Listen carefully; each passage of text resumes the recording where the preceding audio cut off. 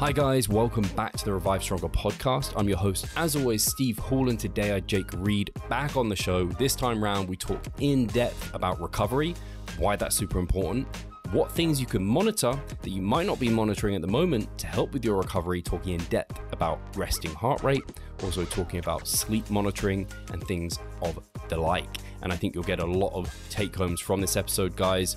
And as a reminder, we recently had the Team Full ROM guys over for a seminar. We still have that video footage available for sale.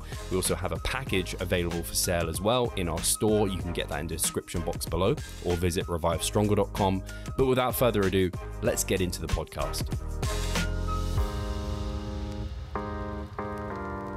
Hi guys, welcome to the Revive Stronger podcast. I'm your host, as always, Steve Hall, and today I have Jake Reed back on the podcast. You may not remember Jake, or you might be a new listener and you might not have been back there because I think we actually recorded an episode about 3 years ago. It was episode 164 on athlete monitoring techniques, and Jake knows a ton about that, and I thought it was about time we brought him back on to talk more about that, especially because things change, especially in athlete monitoring. I think like new gadgets and things come out all the time, which is exciting, and also whether or not that's helpful. So for a quick background about Jake, he has a PhD in sports performance. He's assistant professor at the University of North Iowa. He's a Renaissance Periodization coach. So I think a lot of the listeners will at least know Renaissance Periodization. And he's actually in training. And I want to bring this up for a bodybuilding show, which makes it a little bit more relevant for a lot of the listeners, because I think the majority of us are bodybuilders, or at least kind of into that lifestyle and doing that sort of thing. So anything else you want to let the listeners know about Jake? Oh, no, I'm super happy to be on here. I actually got a promotion this year. I'm an associate professor now.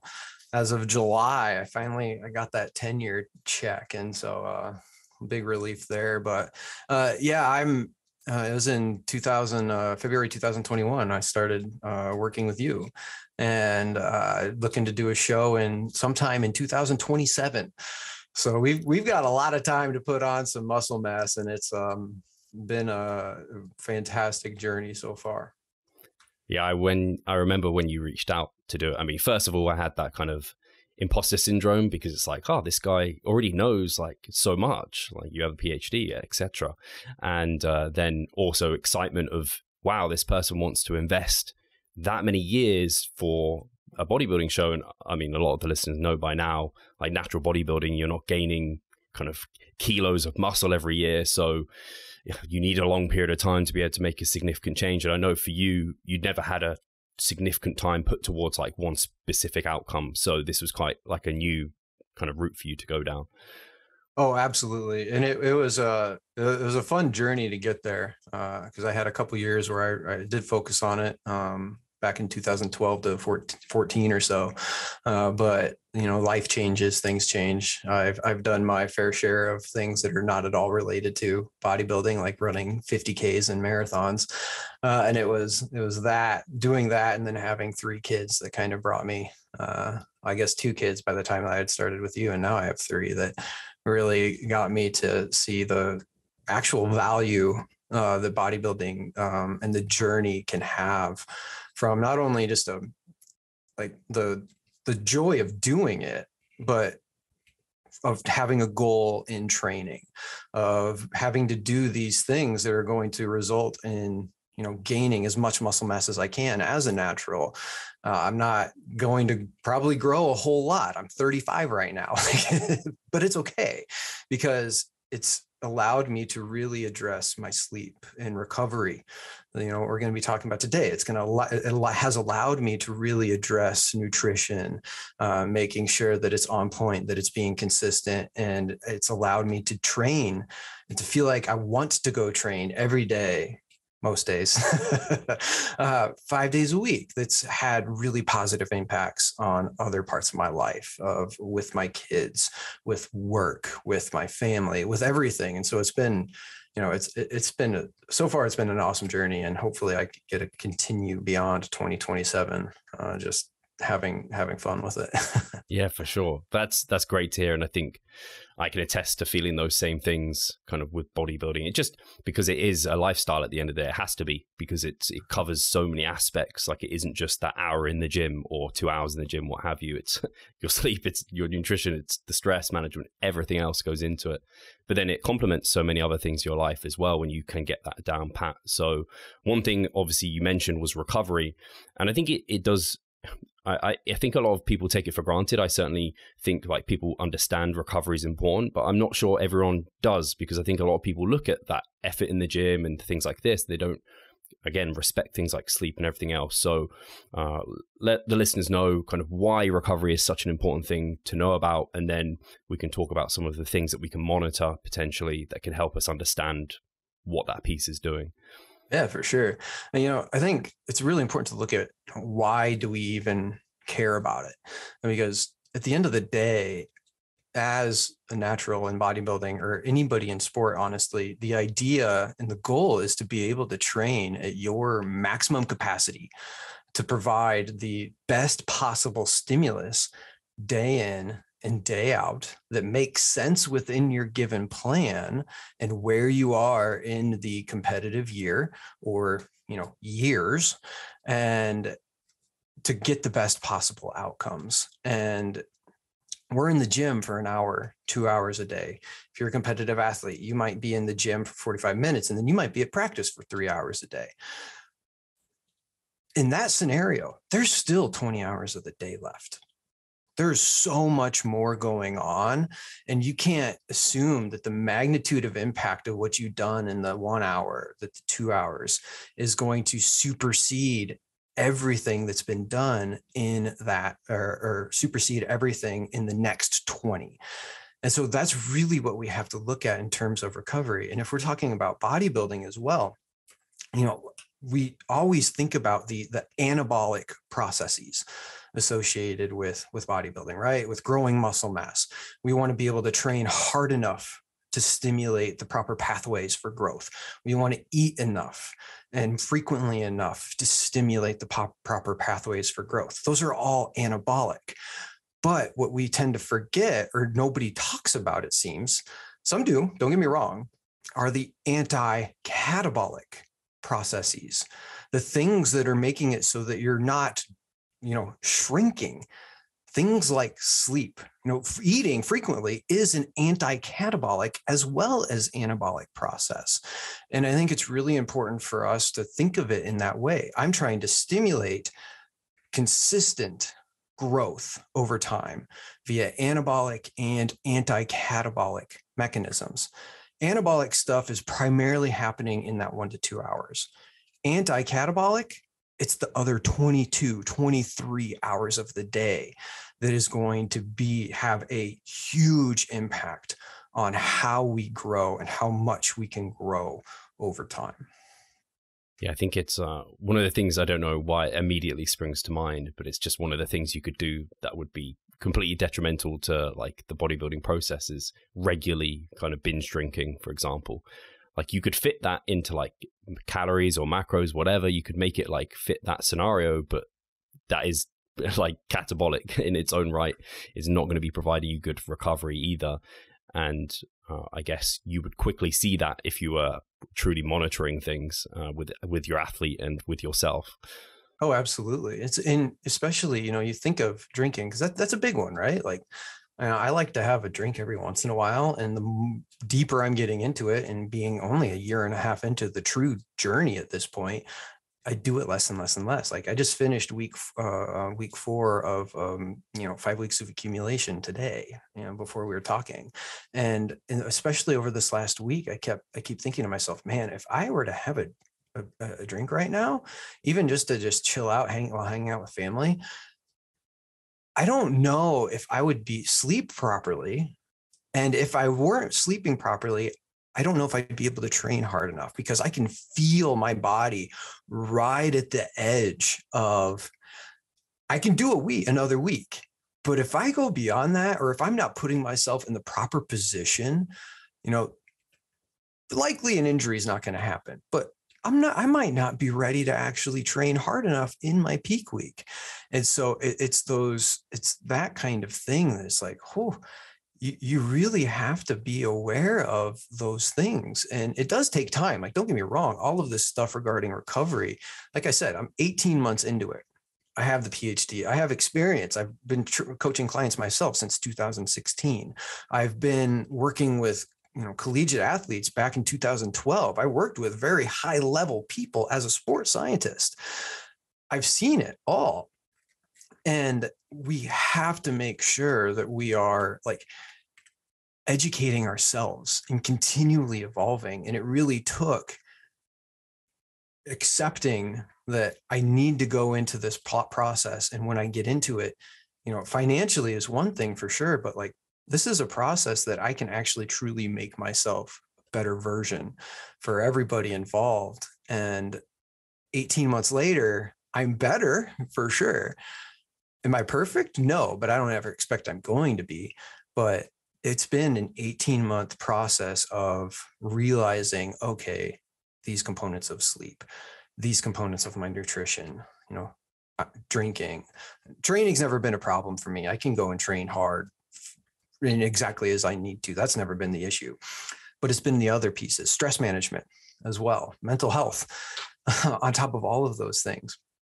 It takes a ton of time. And a part of that is where I think that monitoring technologies can actually have a really positive impact in that journey. Yeah, I guess some of them can just give you that immediate feedback of just, I don't know, like I guess your heart rate might be more elevated the day after drinking, or you might, if your Fitbit or what have you has like, tells you sleep data, it might kind of show that you didn't have the best night's sleep or something. And then you can be like, oh, so why has that occurred? And you can like relay it back to that. You don't necessarily need the kind of, but it's more of an objective data than waking up and feeling like a bit like underslept, for example. You might just shrug that off or not really. I know when I didn't even think about sleep when I was early in my bodybuilding career, and I just would be like, yeah, 6, like, I don't know, I go to bed, I wake up, like whatever. I don't know. I didn't even think about it. I didn't think about the impact of my training sessions or anything like that. So I do think definitely things like that could be helpful. And actually, it's one of the things I use to kind of diagnose how advanced someone is in terms of like, can they get away with like a poor night's sleep, still have a good training session, or a few kind of drinks in the evening, or like, I don't know, they actually get drunk, for example, because I think a couple of drinks, most of us can probably have a decent session the next day. Hopefully, maybe in some instances we can't. But I think it is, like you said, when you've been doing this for a long time, you're kind of on that cliff edge all the time where, because you don't have that big window of opportunity of like, yeah, you have so much stress you can take on and you can recover from it fine when you're new to this. But when you're more advanced, you have such little, you're playing with those smaller instances. And I guess,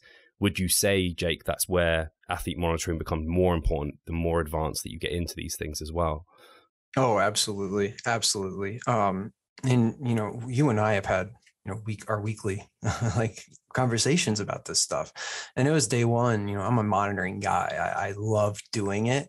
I love the technology. I think there's significant issues with the technology. But I do think that there are really some benefits to it. And I've been tracking my own stuff in my own way since we started. Honestly, it's been since day one that I've been using the technology that I have available to look at sleep, heart rate variability, my body weight, what have you. And you're 100% correct. It's that when, you're starting off and you're looking at this kind of technology, you might see that, let's use heart rate. It's a pretty good example because our heart is really, it's in tune to be, it's in tune with what our body is going through, right? And you might find that you have a drink and then it goes up, 6, 8 beats a minute if you have a few in one night, and then the next day it comes back. Okay, cool. And then maybe you're not quite an as advanced lifter and you see that and it's like, oh, well, yeah, it was because I had a couple drinks. Well, if you go through time and you start to become more and more advanced, and you maybe, like in my scenario, you start to have fewer and fewer drinks. Now it takes a smaller variance in that heart rate to actually see potentially even more meaningful change, things that are going to have that you can actually act on. So instead of needing a 6 to 8 beat variance or change, from one day to the next is honestly meaningless. But and where I am right now, if I see my heart rate start to tick up 2 beats a minute one day, another 1 beat a day after that, another beat on there, 5 days later, I'm up at resting heart rates 5 beats more a minute, and I'm not doing anything different. My routine is set. Now I know that is a meaningful shift in my body. Something is going on. My heart is receiving a stimulus that's subtle, not the proper way to put it, but it's appropriate enough that it's trying to work hard to fix something, to deliver more blood flow to somewhere in my body.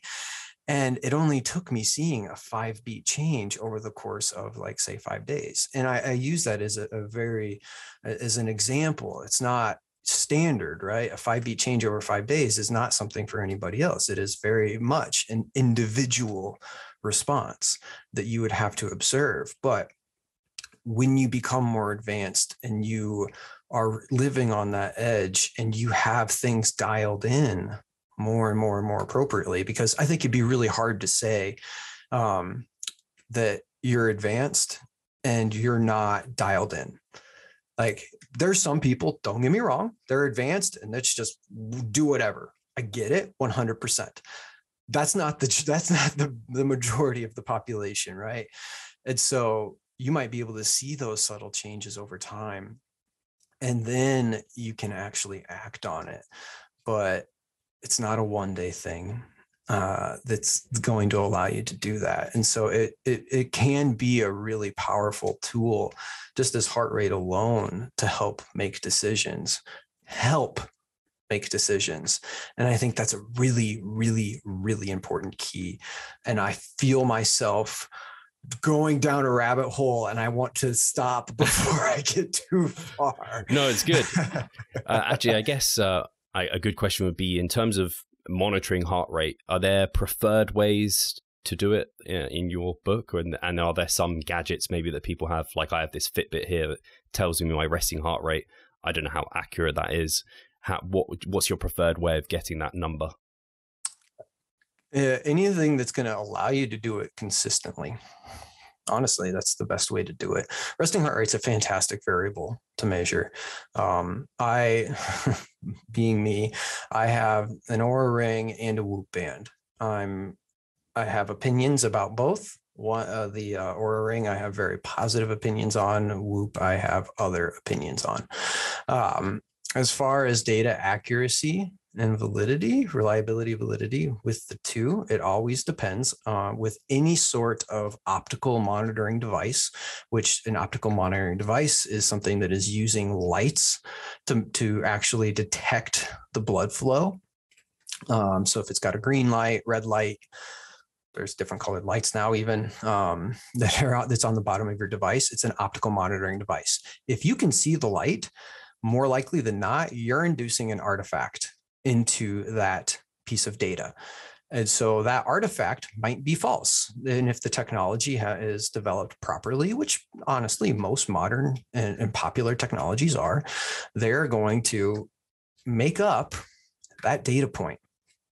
And if you're making up data over the course of, say, an entire day, how much of it is true? So in other words, if your band is too loose, if your watch is too loose and it's just shaking around on your wrist, that data is junk. Now, for resting heart rate, which is nice, it's typically measured at night while you're sleeping. And I don't think anybody is sleeping in a brightly lit room.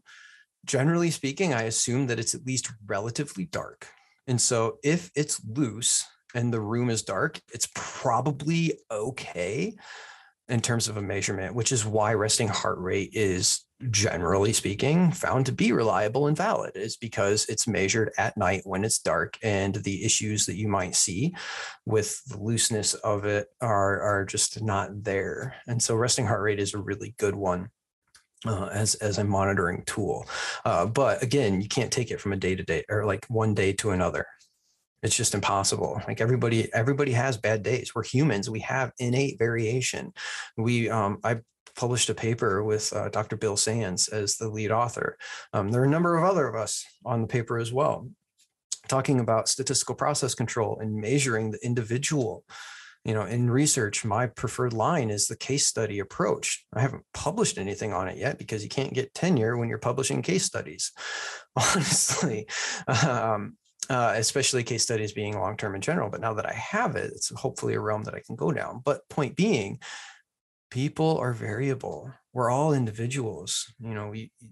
If you look at a team, the team might respond similarly. Whereas like let's say two players on a team, let's say their resting heart rates are probably going to change in a similar pattern, but the two individuals might have two totally different values. They're individual yet idiosyncratic. So you have to look at the person over the long period of time. And so when we're using things like statistical process control, which we had developed the paper prior to machine learning really becoming more and more prevalent, and I do think machine learning is the way that this is going to go. It's essentially just looking at a period of normal and saying, that's normal. I'm going to create a really simple average, 1.5 to 2 standard deviations from that average week. And I'm going to call that line. I'm going to take that average. I'm going to add that 1.5 standard deviation value. There's an upper limit. I'm going to subtract that 1.5 standard deviation value. There's a lower limit. And now I might have a range of normal for me as 48 to 55 beats per minute for my resting heart rate. Cool. Now I know that because I'm human and I'm innately variable, that anything within that 48 to 55 is just normal. But if I start to see, okay, now it's at 56. Next day it's at 57, 58. Now we're getting outside those normal limits. And I'm also having multiple days that are leading to or demonstrating some form of a trend. Now that is something that is telling me, it's one tool that's telling me, okay, I might want to actually sit back and reflect on what's going on, why it's going on. And in the context of my overall training program, do I care? That point right there is where all of the technology fails, just blatantly fails. Like I said, right now, I'm getting ready to go into peak week.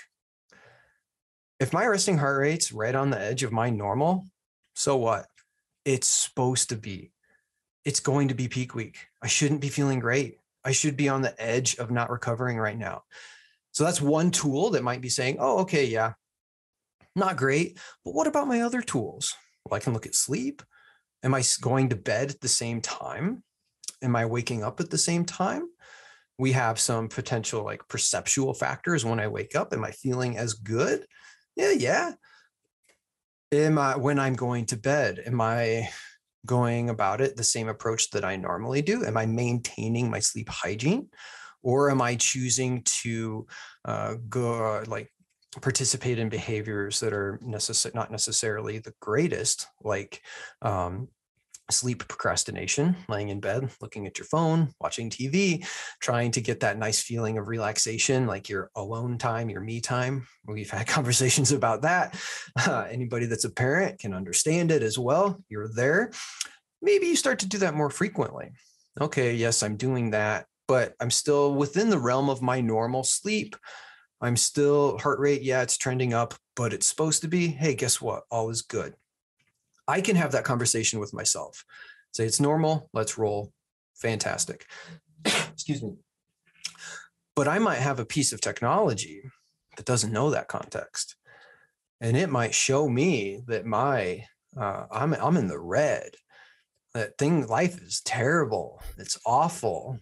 You're not recovered. You know what happens when people see a bunch of red things that's supposed to be recovery? They freak out. for the most part, people don't respond well to that kind of thing. And it leads them to create like knee-jerk reactions into changing their program, like negative perceptions of themselves. Like you want to talk about an anti-catabolic component. It's not anabolic to be down on yourself. It's not. And it's unfortunate that we have technology that can do that over the course of a split second. And that's probably my biggest gripe with a lot of the technology is that there's so much context that's missed. And I do think it's getting better. I think people are trying, but it's already out there and it's doing what it's doing. And so there's a potential problem with it in that respect. Yeah. Hey, Pascal here. I just quickly wanted to remind you of our online coaching service. At Revive Stronger, we put a huge emphasis on the personal aspect of our coaching. And if you want to take your physique and knowledge to the next level, hit the link in the description below.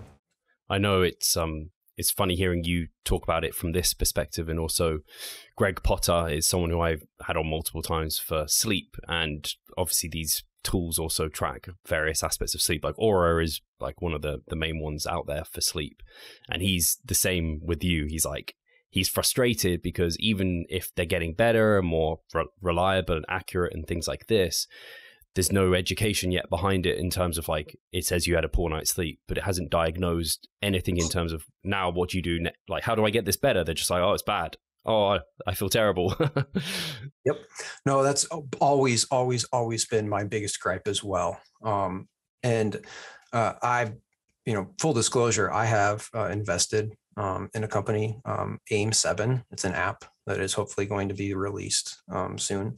It's Dr. Eric Corum is the founder, and that's their goal, is to take this monitoring tech from the multiple sources and actually turn it into an educational piece.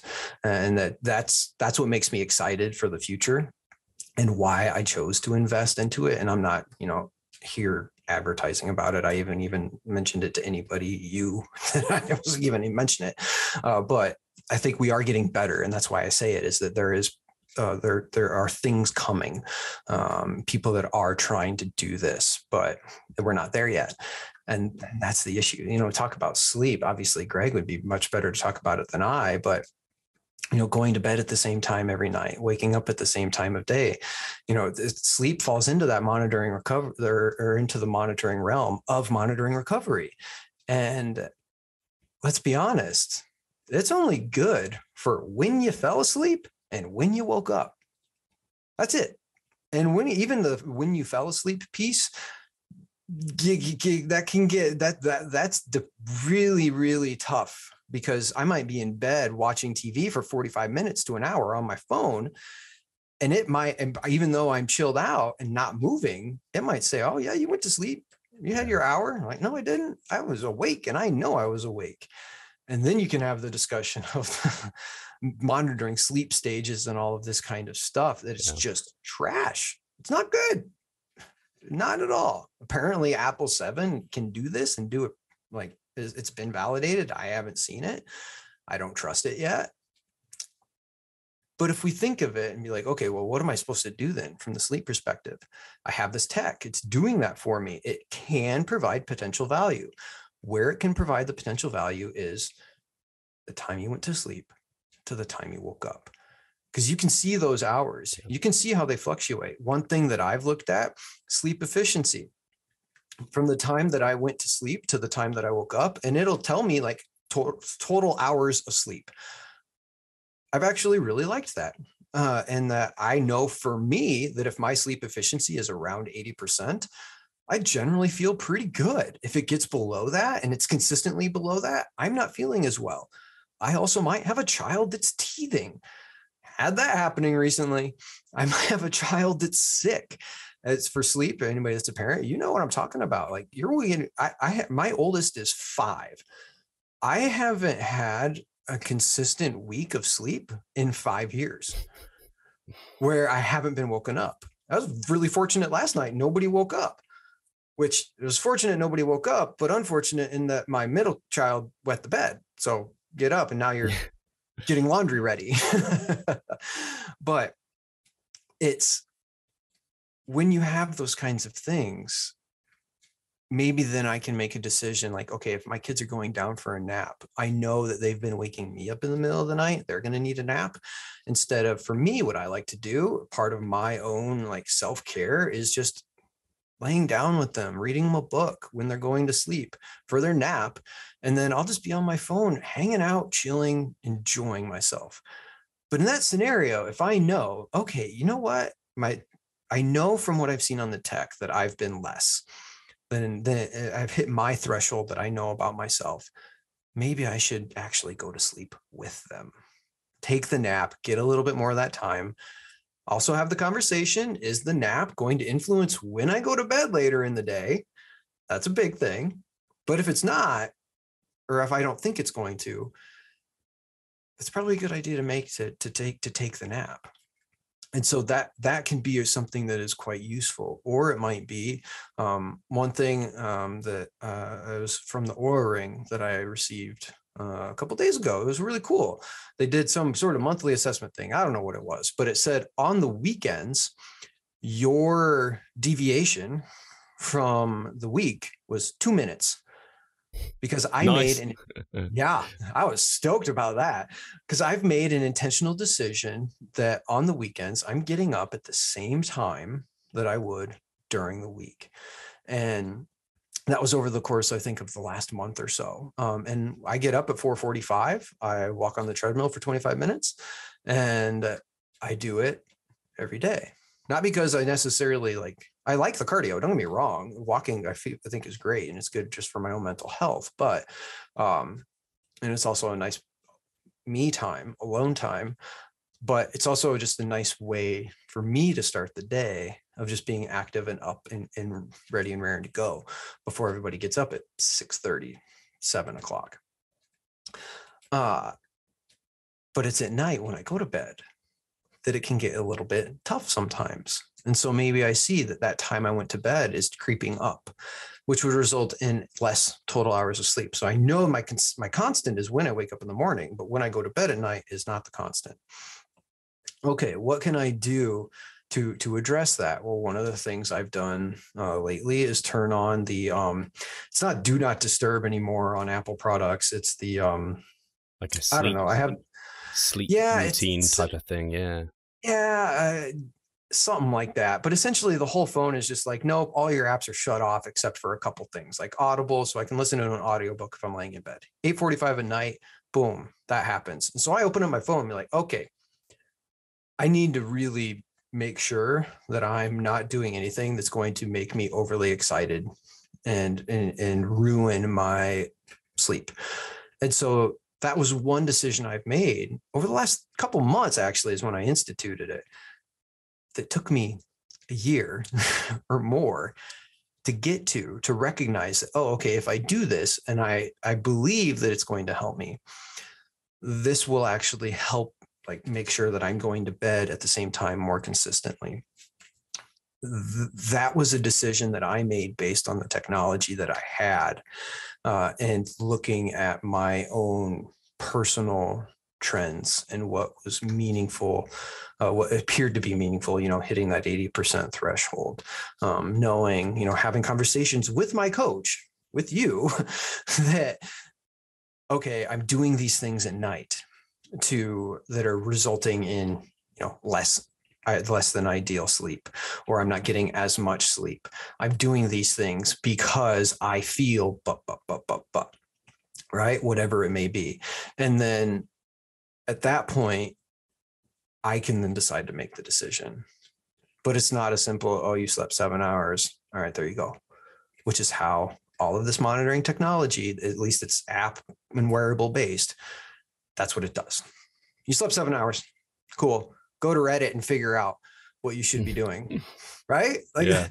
That the app that you've invested in sounds amazing. I think Greg would even be interested in that, because that sounds like something he's been eager to see happen. I don't know if he's even working on something behind the scenes as well, because it wouldn't surprise me if he was doing that. But because he similarly is like not convinced by the validity of kind of the different phases and things. And then even if you get that data, like, people barely know what the phases are, let alone not what to do to try and improve anything. But I think one thing you mentioned there, at least that people probably can use immediately, is the sleep efficiency. I think that's a really cool tool, because you probably have it the same way, Jake, where you have clients who are like, I'm in bed for such and such hours, but I'm not getting to sleep. And then you can start, but then you need an education of some sorts behind what things you can start implementing to improve kind of whether or not they're struggling to get to sleep or they're waking up multiple times through the night. If you don't understand, again, ways to improve those elements, then you're still lost, which again, no trackers are telling you, like, are you overhydrating pre-bed, or are you having caffeine too late in the day, or maybe try supplementing with melatonin and then what have you. Like, it's just it's not there yet. So I don't know if the app is going to go into all of those things, but if it is, that's very exciting. Yeah, it'll be really interesting to see. And it's in beta right now. Still, I think I don't know how many users there are, but there's still ways to go, I think. But it makes me happy to know that we're actively trying to take those kinds of steps toward education. Because I'll talk about this stuff with clients. I'll talk about it in my classes, that, okay, especially you're dealing with college students. College students are living in, either living in a dorm or they're living in an apartment, right? There's a common living area, and then there's their bedroom. Their bedroom is their safe space. That's their personal space. Well, that is the place where they're watching TV, potentially. That's the place where they're maybe reading books. That's the place very likely where they're studying. And I shouldn't say guarantee, but it's probably likely that they're doing all that studying and all of that on their bed. Yeah. They're associating the bed with things that aren't sleep. And especially if you're studying on your bed, I mean, I get it. Don't get me wrong. I'm not pointing to solutions with this, but it's studying can be stressful for people. And if you go from the stressful environment of studying, and then all right, books down, put it on my nightstand, and I'm going to lay down and go to bed. That's not happening.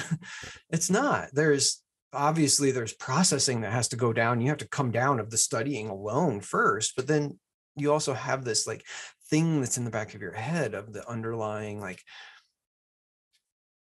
of everything that you've done in studying, and all the stress has been in that one place. And so there's so much that honestly a good coach is going to do that they can help with, that, an app's just not gonna cut it with. No, absolutely. I'd hate to think about, I don't think I was that bad when I was at university, but you see some students who are like in the library, like overnight, and they're just like drinking Red Bulls or whatever to keep themselves awake through the night and what have you. And now I look back, I didn't know at the time, of course, but now I look back, I'm like, man, if you could just get your sleep, then you're going to learn better, you're going to process it better, you're going to have better memory. Whereas it's almost backwards, some of the things that people try and do where they're trying to cram at that last point. But you mature as an adult.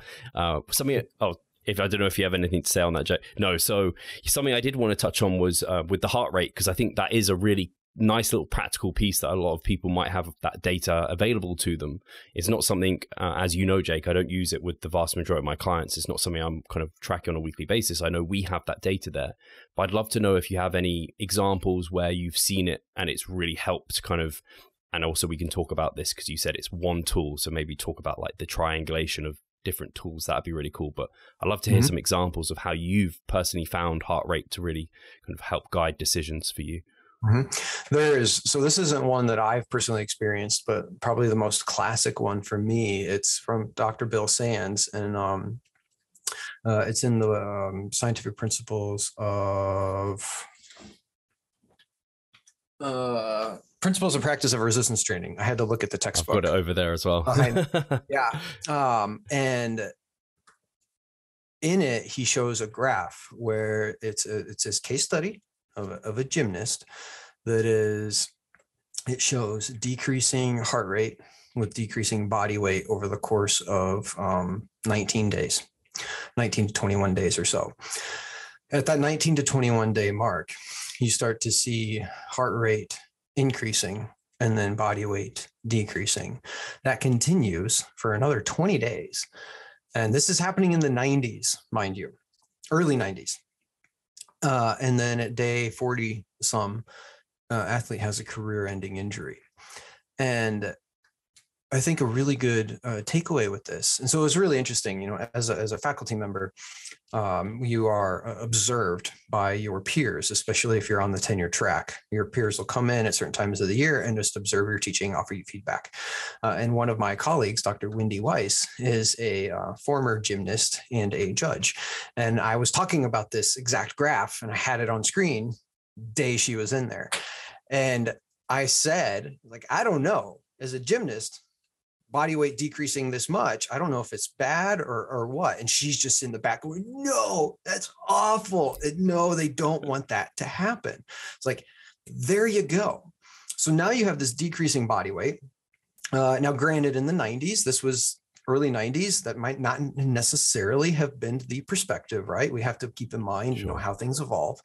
But what we know is that, okay, resting heart rate going down is a good thing, but then an upward shift with continued downward progress of body weight is bad. That means your heart is receiving enough stimuli from the body that it is trying to fix something.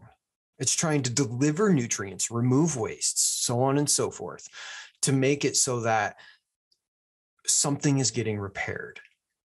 And clearly it's not. Now, you can have psychological stressors that are going into this as well, which competitive gymnastics, totally understandable, right? But then you have decreasing body weight going on top of that. It's okay, there's something that's trying to be fixed. Body weight's decreasing. It's not getting fixed. Boom, career-ending injury. And so, granted, that's over the course of 40 days. There weren't knee-jerk reactions that were made there. And so if you're looking at any monitoring professional that's worth their salt, they're going to tell you that, look, we need to see things happen first. As sorry as that is to say, we need to see things happen. Now, there might be extreme deviations in the individual data that we're observing that warrant, intervention, but you're not going to do it right away.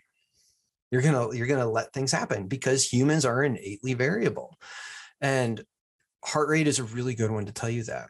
Another example that I had, and this was when I was monitoring volleyball players, there was an individual who had a case of increasing resting heart rate. There was increasing feelings of helplessness. There was decreasing cheerfulness, and it occurred over the course of a few days. And it was abnormal for her to have that. And you could also see it in her demeanor a little bit as well. And so I went to the coach and was like, hey, look, something's happening here. This isn't normal. Coach is able to have a conversation with that athlete and, one-on-one, that the way it should be, right? Being a person, a good coach is going to be there for their athletes. And this coach was. And it just so happened that a few weeks later, that individual had essentially a breakdown in the middle of practice. And instead of the coach being upset, what's going on, that kind of thing, which that wasn't the coach's demeanor in general anyway, but, being stereotypical toward coaches, we had the understanding then, the data allowed us to facilitate a conversation. And that's where things like heart rate can be really useful in conjunction with perceptual pieces and other factors that allow you to facilitate the conversation, either with yourself or with your coach, to then make a decision, change things if need be. So when that player broke down in practice, it wasn't a what's going on. It was a we're here for you. We've got your back right away. And so it was all full of positivity. And unfortunately, I'm sorry to say that's probably not the norm. I think a lot because people invest money in monitoring technology and they want results right away. And so they expect when they see deviations that, okay, we need to make a change right now. That's just it's just not how it works. It's not good practice. And the field of sports science and monitoring just in general and athletics is evolving and has evolved a lot since then. And it is very much a lot of professionals nowadays do approach it in that manner. Hi guys, Steve here. Just wanted to take a moment of your time to remind you of our online coaching service. At Revive Stronger, we pride ourselves on providing personalized service that will take your physique and knowledge to the next level. If you're interested, check the description and sign up. Really interesting.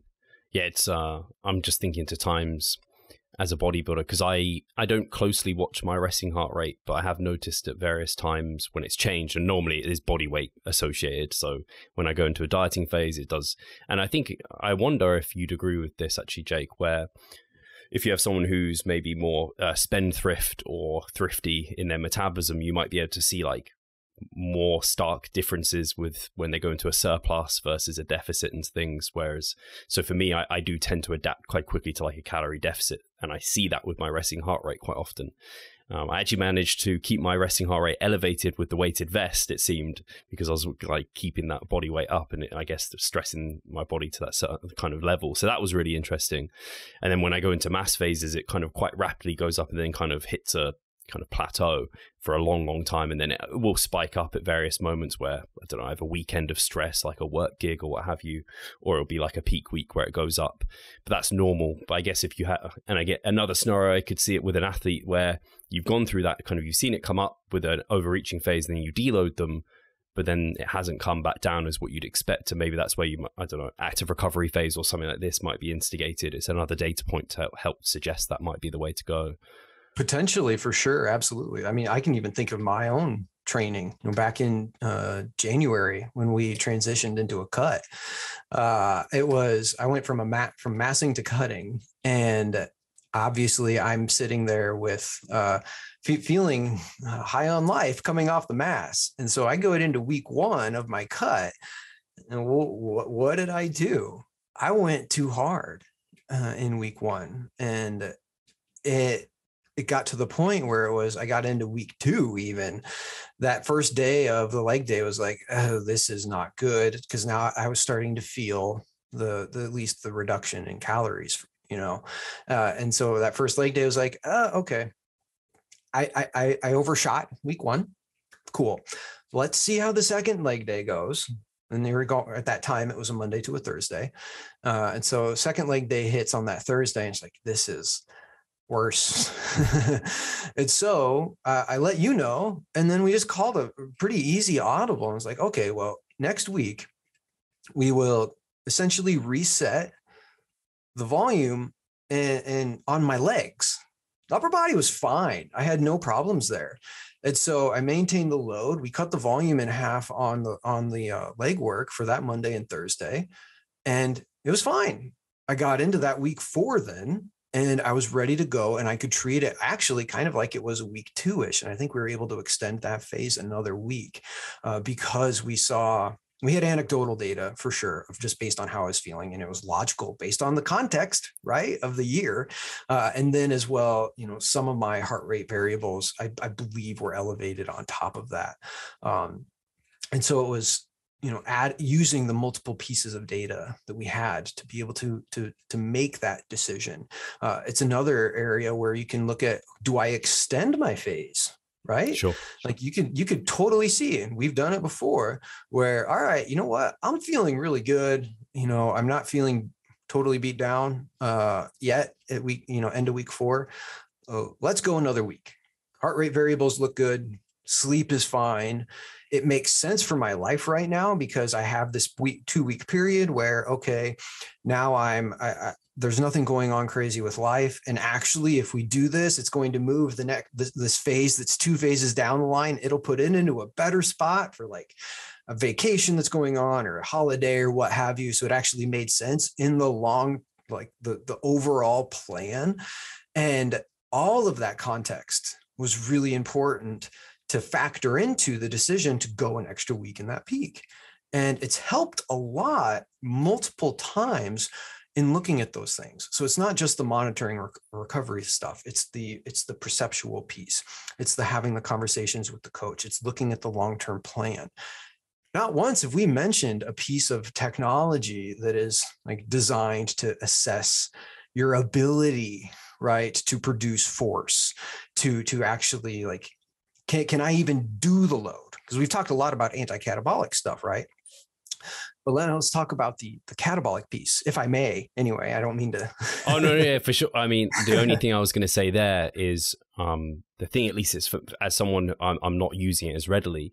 It's a more objective piece of data that for a lot of bodybuilders who are a bit like gun-ho and like, no, I don't need the rest or whatever, where it's like, that's an extra like point where you can be as a coach, or as if you're reading it yourself, be like, but look at this extra piece. Like, this doesn't lie. Like, use this, and that can help. For me, at least, where I'm like, no, you need this active recovery phase. Like, look at this. That would also help me convince that person, or, I don't know, take a diet break or something, because, like, look at what's happening here. It's an extra piece to, like you said before, like that triangulation of, like, what are all the tools saying? If it's another indicator, like, on your side, it can help make informed decisions. So that was really cool. But definitely talk about the kind of the other tools of measurement that some people try to use. Right. And so this one I think is really interesting. And I think I might have said, we've talked a lot about anti-catabolic. Now let's move on to the catabolic. That's I meant anabolic. Right. And so the things that are going to potentially help you with decision-making in terms of training. Now there has been some recent discussion about potentially using, a body weight scale to squeeze the scale to measure your neural drive. Yes, squeezing grip monitoring is something that is used to measure neural drive. This is and I think it's really important here when we're talking about technology that's intended to monitor your ability to produce force, either like absolute force, the rate of force development, anything along those lines, is that you're looking a lot here at mechanisms versus outcomes. So mechanistically, if we're looking at nutrition, you look at intermittent fasting data. It looks amazing in rats and petri dishes. It's fantastic. So do it, and not so fast. Put it in humans. What happens? Nothing. We have meta-analyses now, no different than being in a caloric deficit. It's the same when we're looking at monitoring technology that is designed to assess force. Mechanistically, it does make sense. Yes, if I squeeze something and I'm producing less force, or if I jump and I produce less force and I don't jump as high, okay, something is happening there, right? Is it bad? Is it good? I don't know. More importantly, what is the impact of that on the outcome of my training? And that is where I think we are really missing the boat when it comes to, squeezing a scale, when it comes to measuring jump. I've measured vertical jump thousands of times. Not once, I don't think once, have I ever found it to be meaningful in terms of measuring jump height. We did it with volleyball over the course of a season. What we found meaningful, we were using force plates, mind you. So we had, highly valid, highly reliable, expensive technology to do this. We saw maintenance and rate of force development over the course of the season, maintenance and peak force over the course of the season, what have you. Cool. Awesome. FYI, volleyball players, they just need to jump optimally. Yes, they should have a really high vertical. Don't get me wrong. But a part of that is also just how tall are you. But optimal jumping is what's best for them over the course of a match. If you're looking at your ability to produce force, though, it's not necessarily the outcome. Like, how high did you jump? Because I can easily tell somebody, okay, jump and touch the ceiling. And if they can, touch the ceiling, they're going to touch the ceiling, right? If I try to change how they jump, they can probably still touch the ceiling. And so what I mean by that is that it's not how high you get, it's how you get there. And that applies to squeezing things as well, to grip monitoring. If you are not putting yourself in the same position every time, if you're not squeezing the same way, if you're not measuring how long it takes you to produce that force, how do you know that you're actually ready? Because time is a component there too. It's not absolute. It can take me forever. Like you watch somebody pull a deadlift. They got as much time in the world as they want to pull that thing, right? Watch somebody do a clean and jerk, weightlifter. They don't have a lot of time in the world to do it. Well, that's, for the clean anyway. Now, granted, the technical differences aside, I don't want to call it a deadlift, but like if you think of it in that perspective, because they're not technically, right? Very different profiles there, very different velocity profiles to create the same amount of force. And so if you're not looking at over time how you create that force, you're not getting an accurate picture of where you are from a recovery standpoint. Additionally, if you squeeze something, well, how does that impact leg drive? If you're bodybuilding, right, you're going, all year, you're very likely less than 4 from fail all the time. So it doesn't matter how you get there. You just got to get there. So maybe, okay, absolute force could be argued that that's a positive for sure. But again, how are you going to use that to actually change your training? And if, let's say, if you squeeze at 10 pounds or, 150 pounds or what have you with one hand or with two hands, and you grab the scale differently and you really crunch into it to really squeeze that thing one week and the next week you don't, what's that variance? What's that margin of error? And on top of that, tests like this, you run a 40, you do anything, even if you go and you're trying to do, a 1RM test, what have you, in a weight room, day to day, there's going to be variance there.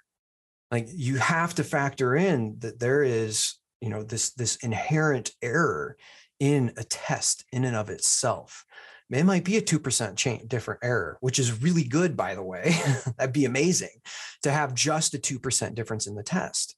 And so if the test has an error, just like body composition, body composition is the perfect analogy for this. You want to go and do BIA, you got to do it the same way every single day that you're doing it. You have to have the same hydration status, training status, timing has to be the same. All of that stuff has to be the same. And even when you do that, you might have a 3 to 7% variance there. You come in and you weigh and it says you're 12%. You could be 5, you could be 19. That's a big difference right there. So does that change how you plan your nutrition or where you are in your phase? No. And so if you're going to do some form of performance test like this, where you're squeezing something, where you're doing a vertical jump, what have you, think of the context here. Is the test accurate? Is it valid? Has it been demonstrated that it's actually a good test, that you can use that information to have, like, meaningfully make change to the plan? Probably not. The only time vertical jumps, I really like using the reactive strength index. There might be some application here as well for even bodybuilding, honestly, because if you just do, after warm up, of course, a depth jump, 18-inch depth jump, where you step off a box, you hit the ground and you try to go as high as you physically can. You can actually get ground contact time and then you can get flight time. That's actually how you create your height, how you create the ratio of flight time to ground contact time, which is the reactive strength index. And so you can actually then start to see, okay, somebody's jumping really high, but they're spending a ton of time on the ground. Well, guess what? Their RSI is really low. You can use that very likely as a pretty sensitive measure to neuromuscular fatigue. But again, can you change programming with it? Probably not. Should you is the better question. And no, I don't think you should. I think it's good to have. It's another tool in your toolbox to have a conversation with the coach to see these kinds of things. And then you can decide, okay, now it's a good time to make a change to the plan, or now it's not. And I think at the end of the day, when we're talking about recovery, that's probably the biggest point to make, is that, are you sitting back and reflecting on where you are in your plan, both acutely and chronically? If you do a change, does it make sense? And that change that you're suggesting to make, is it in line with the plan? And do you have evidence besides your own perception? Because, we're humans. We're going to kind of do what we want, right? Is that decision based on multiple modes of evidence that are providing multiple pieces of the pie? We want to have the whole pie. Heart rate's one piece. Potentially squeezing something could be another one. Sleep's a piece. All of these, heart rate variability is a piece. Changes in body weight, that's a piece. Everything together, does the change you want to make, does that make sense? And is the change you're making an anabolic one, or is it an anti-catabolic one? And how might that impact things in the long term? And if you think of it in that context, it makes a lot of sense to not worry about that kind of stuff at all. Look at sleep. That's a good one. Resting heart rate, that's a good one. Having a coach, practicing proper self-care, reflecting, meditating, like those kinds of things, really thinking of the plan and doing the simple things well. That's where monitoring technology can be useful. Use it to help you do the simple things well. And then it will have an impact. It's going to take time, but it will have a positive impact. I think you closed off the podcast really well there. I'm like, there's just like the final finishing piece.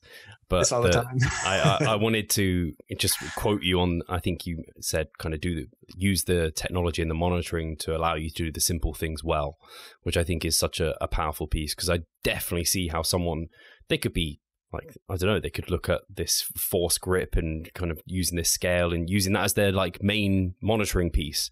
And it's like, wow, you're really missing the forest for the trees. And that could lead them completely down the wrong path. So I know in the previous episode we recorded, we went over some of like the more basic things that I think a lot of people already are aware of. So I'm glad we got to expand on kind of a bit more onto the sleep element and also heart rate and how that can be helpful as well. And then obviously there are always new things trying to come in. I feel like it's like part of that like biohacking side of the industry, where it kind of gets a little bit fishy and a bit strange sometimes. So I know I've even, the one I remember, I don't know if you've seen this one, Jake, is like I had an app on my phone and I'd like tap test. It was a tap test, so as fast as I could in a minute tap. I used that like, I don't know, a decade ago or something, just because I saw someone using it, and I found it to be, even back then when I knew nothing, I found it to be almost useless after about a week. I was just like, it's just not aiding the process here. Right. Yeah. But I was just going to say, I don't know if you have any closing thoughts. Otherwise, I think you did a fantastic way to close it at the end there. I think this is a topic that you could delve into and talk about for an extended period of time. But if people want to, I think last time when I asked if people wanted to get in touch with you or anything or learn more about your stuff, I think you kind of mentioned that you'd like people to get in touch one-on-one with you. I don't know if that's still the case, or kind of where's the best place for people to get in touch? So it's still probably one-on-one. I am terrible with social media, mainly just because I don't have the time. I know what it takes to do social media well. I've seen it. Well, we're just face to face with how Mike does it with RP, and I'm not going to sit here and pretend that I'm capable of that in any respect. So, I would absolutely love to just have people just reach out to me. Individually, my UNI, University of Northern Iowa email address. And I think, something that I've considered, and part of the reason why I have such a hard time with social media is that I don't know what to talk about. And so I think if I get enough questions that are kind of similar, I'd absolutely be happy to record just, kind of like YouTube type video content. But if it's, pretty clearly a niche question that people have, I'm very happy to just answer things. I'm all about having, real person conversations, not necessarily comment thread conversations with people, just because I think, we get a lot more out of it. For sure. Yeah, I was going to say, actually, if people have follow-up questions, maybe they can comment them below and we can gather those together, and we can always jump up if you're willing to do another call, because I think there probably is some really interesting questions and things that we could develop further, that just because the scope of the podcast is only so much you can cover. So if we can have multiple episodes to do Q&As, that would be really fun. So I would absolutely love that. I think that's a fantastic idea. Amazing. Yeah. So guys, thank you so much for tuning in. And yeah, Jake, thank you so much for coming on. We'll talk to you soon. Take care. All right. Thank you, Steve.